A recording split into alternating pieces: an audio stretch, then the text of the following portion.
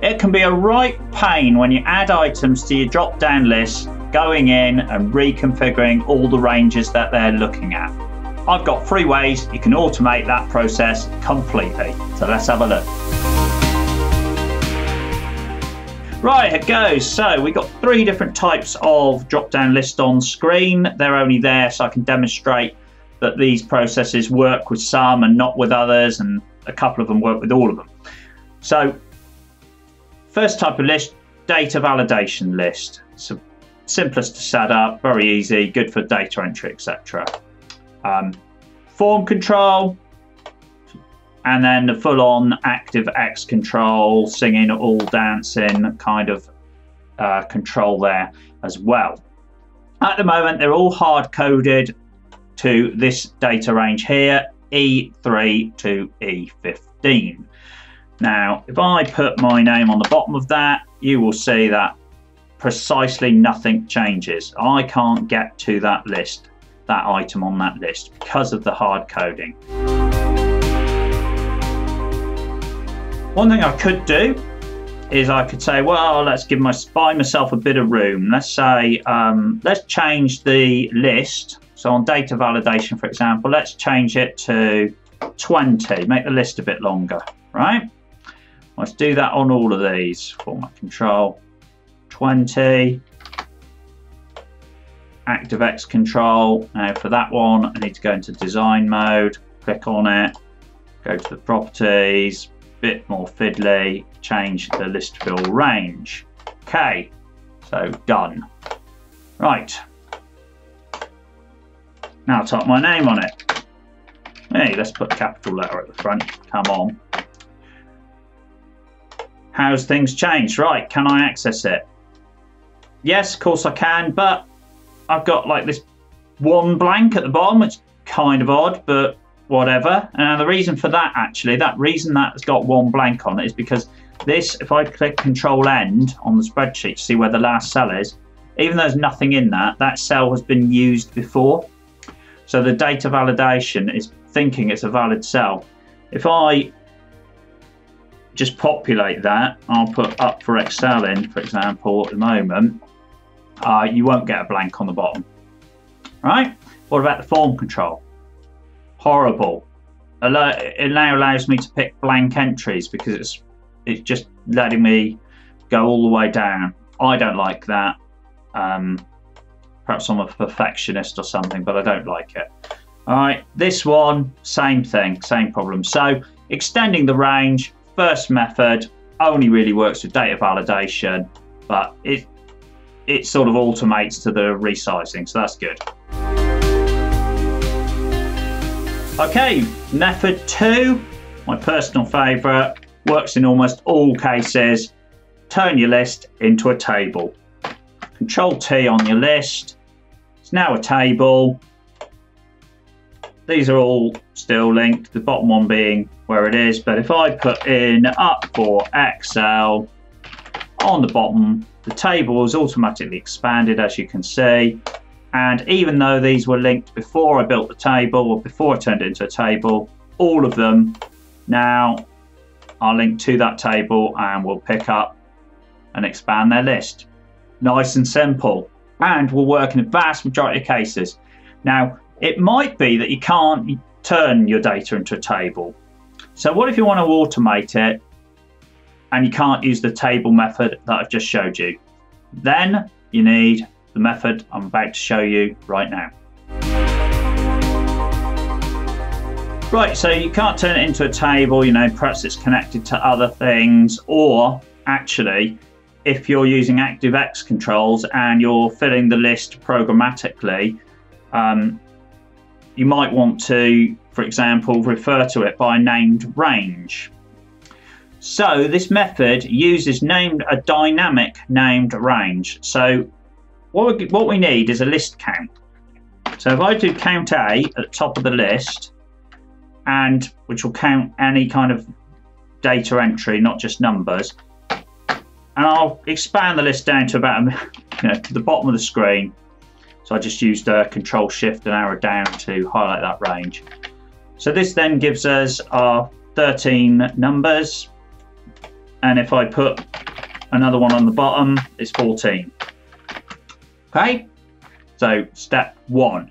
Next, we want to create a named range that uses that number 13 and starts here and then goes down 13 rows. So we're going to use a formula inside the named range to do that links to that cell. So every time something gets added, the named range expands, and then we'll just link these controls to the name range. Right, how do we do this?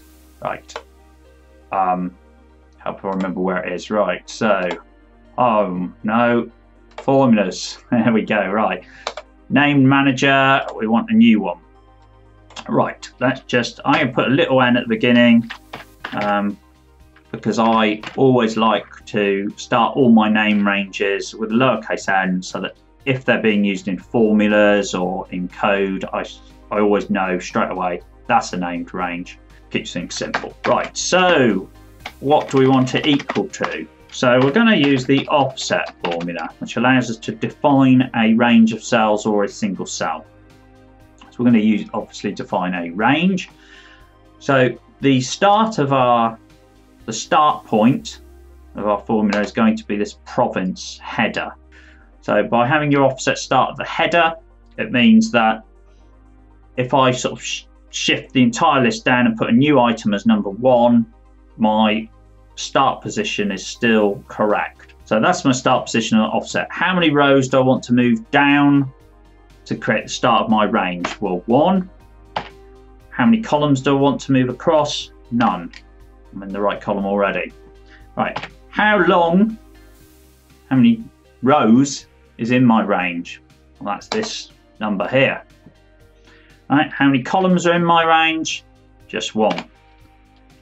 Okay, so we now have this n province. So this is our name range now. Starts at E2, but it moves down 1, doesn't move across, and it's 13 rows. So it starts on that row and goes for 13 rows. Now if I click in there, you can see that it's highlighted that range. Okay, so now all that remains to be done is link these to it. So it was called n province, so I'll go back to data validation. Instead of that as the source, I'm just going to put n province and click OK.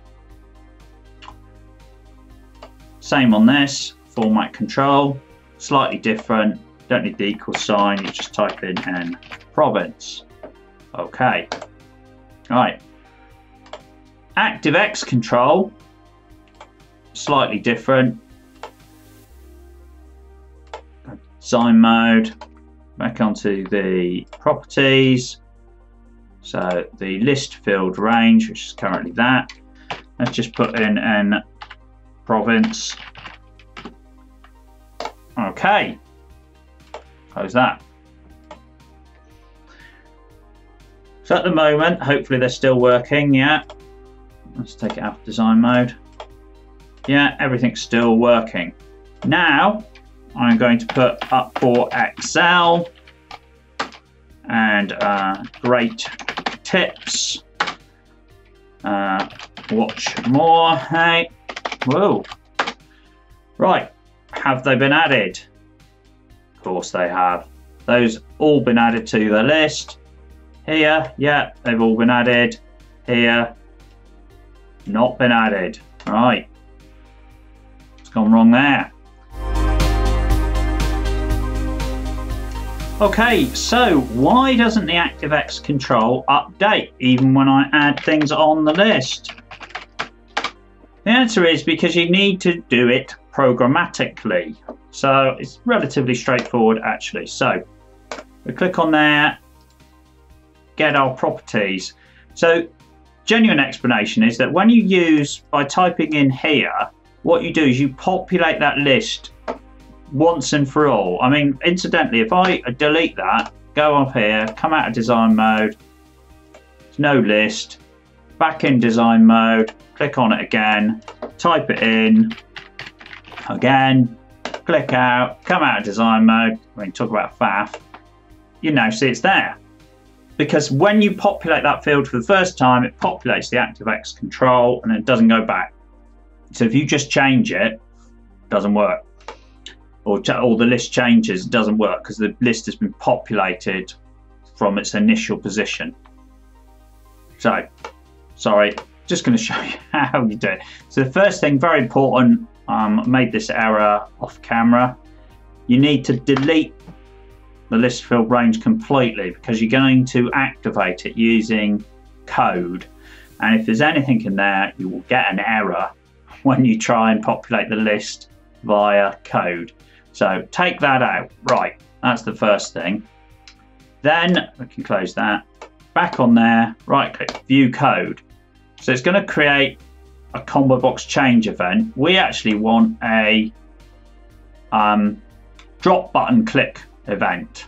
So I want the list to change when someone clicks on the button. It doesn't really matter until they do that anyway. So I can delete that one. And I've actually created the code earlier, and this is the code that you need.